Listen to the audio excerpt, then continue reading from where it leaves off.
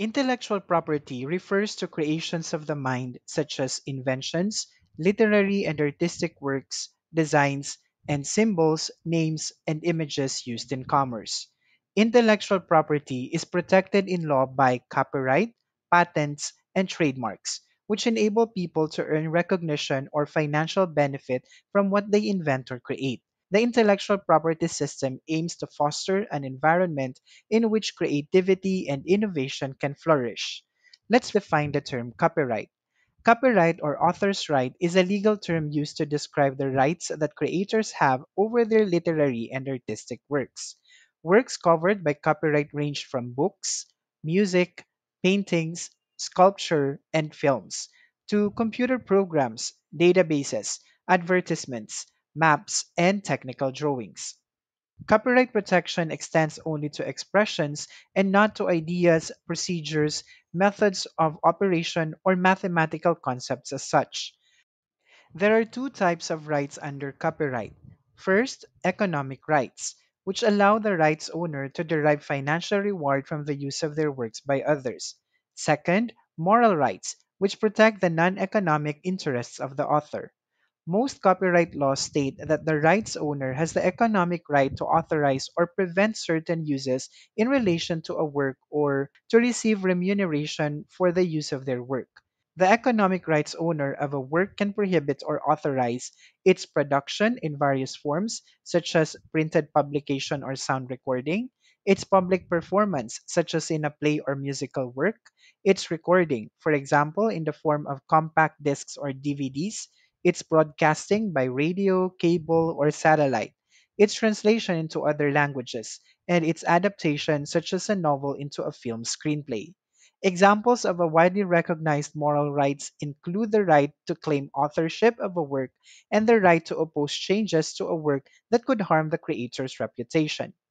In the majority of countries, and according to the Berne Convention, copyright protection is obtained automatically without the need for registration or other formalities. Most countries have a system in place to allow for the voluntary registration of works. Such voluntary registration systems can help solve disputes over ownership or creation, as well as facilitate financial transactions, sales, and the assignment and transfer of rights. In the Philippines, copyright protection for artistic, literary, and derivative works lasts during the lifetime of the author plus 50 years after the author's death. Now let's proceed to patent. A patent is an exclusive right granted for an invention, which is a product or a process that provides a new way of doing something or offers a new technical solution to a problem. To get a patent, technical information about the invention must be disclosed to the public in a patent application.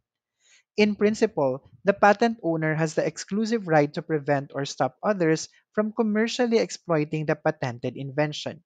In other words, patent protection means that the invention cannot be commercially made, used, distributed, imported, or sold by others without the patent owner's consent. Patents are territorial rights.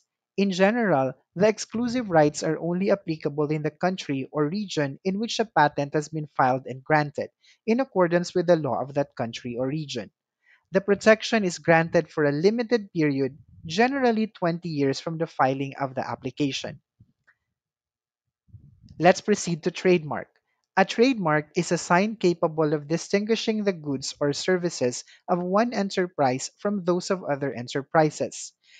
A word or a combination of words, letters, and numerals can perfectly constitute a trademark, but trademarks may also consist of drawings, symbols, three-dimensional features such as the shape and packaging of goods, non-visible signs such as sounds or fragrances, or color shades used as distinguishing features. At the national or regional level, trademark protection can be obtained through registration by filing an application for registration with a national or regional trademark office and paying the required fees. At the international level, you have two options. Either you can file a trademark application with the trademark office of each country in which you are seeking protection, or you can use World Intellectual Property Organization or WIPO's Madrid system. In principle, A trademark registration will confer an exclusive right to the use of the registered trademark.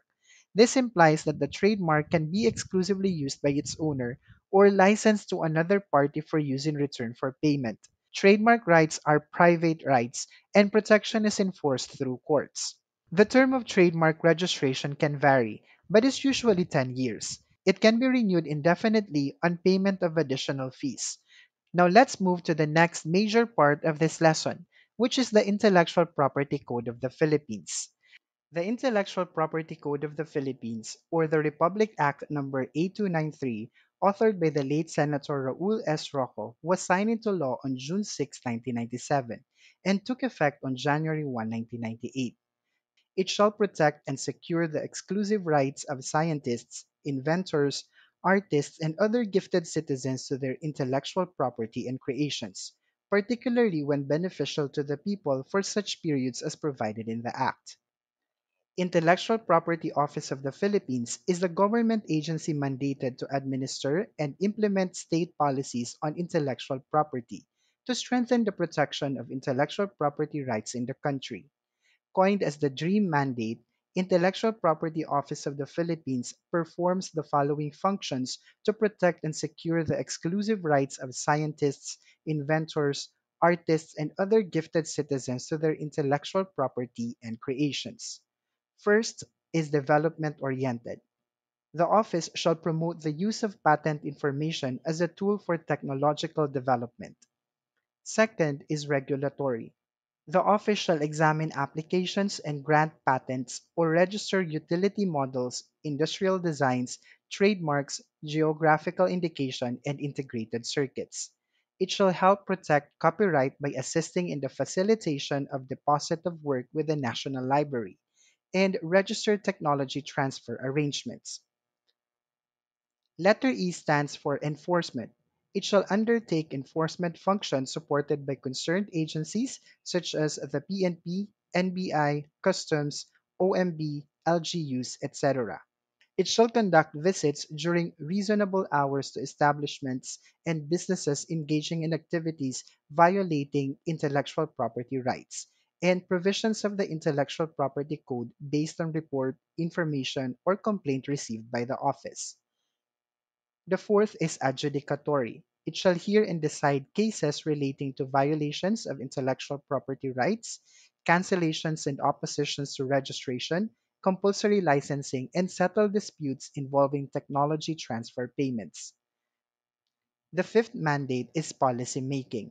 It shall coordinate with relevant government agencies and the private sector efforts to formulate and implement plans and policies to strengthen the protection of intellectual property rights in the country. It shall also develop and implement strategies to promote and facilitate technology transfer. The Intellectual Property Office of the Philippines stands at the forefront of Filipino innovation, while maintaining its delicate act of balancing the interests of the creator of intellectual property and of the public. Through proper and efficient creation, protection, utilization, and enforcement of intellectual property, the office prides itself as a key dynamic partner in the promotion of intellectual property as a strategic tool to influence economic growth in a creative and innovative Philippines. Let's talk about the logo of the office. The silver box represents the individual and combined human intellect, which is the source of all creative and innovative ideas. The arrow points upward and forward, signifying the collective progress of humankind. The two boxes in orange, the color of creativity, represent the Intellectual Property Office of the Philippines and its delicate role in balancing the interest of the intellectual property owner and that of the public. The viewer sees a tilted box standing on one of its corners. The instability brought about by the tilt depicts disruption, which creates new avenues for exploration and experimentation, invites enterprises to remain resilient amidst the blur of technological advancement, and challenges many an idea to become relevant or face obsolescence.